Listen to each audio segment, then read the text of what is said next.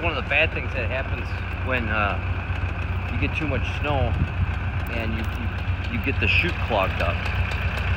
When you stop, and if you didn't pick up your snowblower at the time, you have to switch into neutral right away to keep the PTO going, because a 4 to 8N does not have a live PTO. Anytime you push the clutch in, the PTO stops, which means the snowblower stops, and this stops pushing the snow, and that snow just falls down and sits in the chute and gets clogged up. I think you need a bigger stick. So I always just put a stick right here, just leave it here, and then I never put my hand in there, even though I have the PTO disengaged, because that switch could fail or whatever. So then I gotta sit here and unclog the chute. But that's the hard part of driving it, is anytime you're gonna stop, you have to pick up the implement before you stop, and then switch into neutral right away and take your foot off the clutch and blow that remainder snow out. Huh? And watch where you're going. Yeah, and then watch where you're going at the time. So without a live PTO, when I engage it,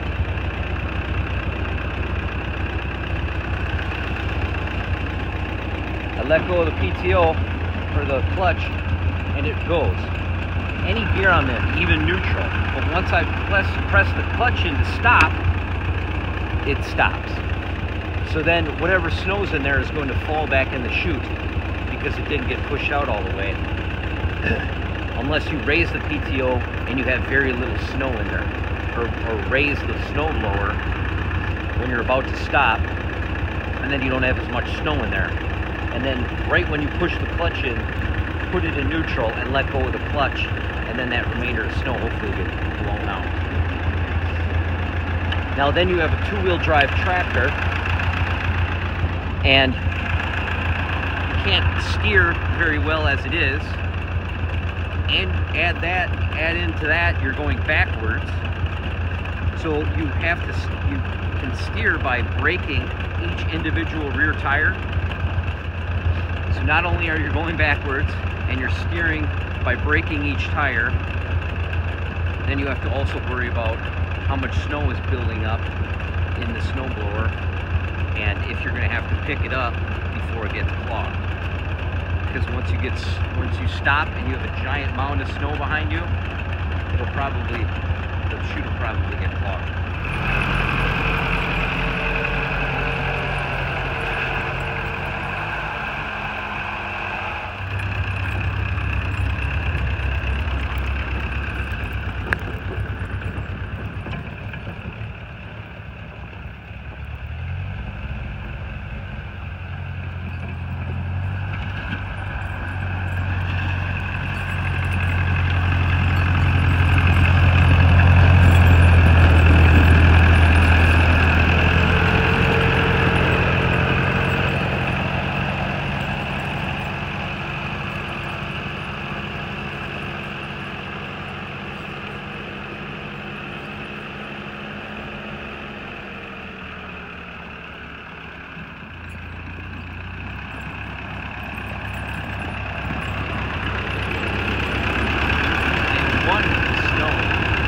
Are you?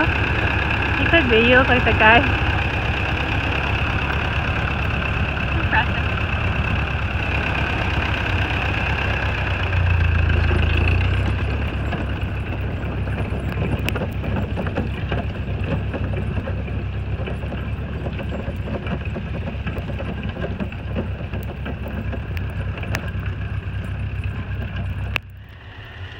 Well, we caught another squirrel.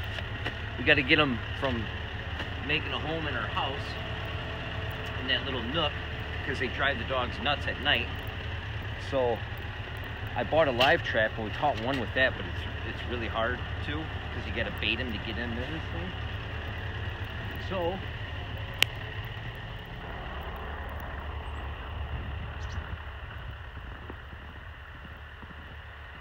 then I just got some fishing line, a stick, and a box. And we caught one doing that. When we see them out here eating, they're not scared of us when we come outside. So she just pulled the fishing line and dropped the stick on him. And he's inside there. And he's probably mad. So now somehow I got to get him in here.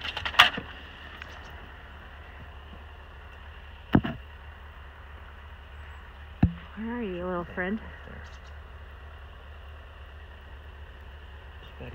So I don't know how you're going to reach in and grab him.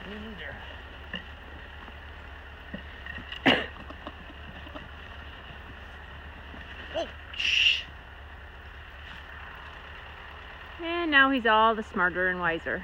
He got out that little corner, or the handle. Did he? Yeah, because I packed this one over here. I think he got out of the thing right here. Hmm. Damn it. Now he's smart. Now he's just intelligent. Damn it. Squirrel 1, us 0.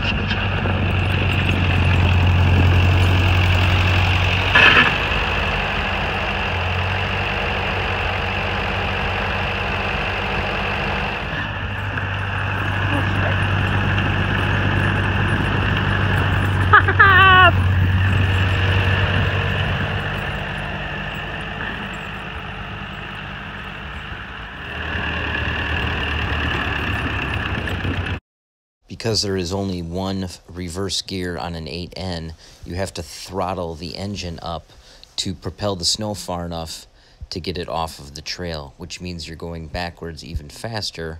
With a 2-wheel drive tractor, it makes it very difficult to clear a 1/4 mile long driveway.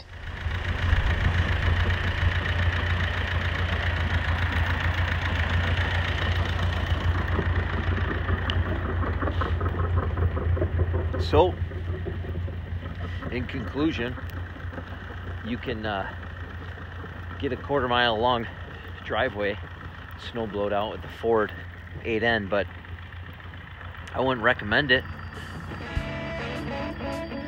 Definitely not going to want to do it more than once.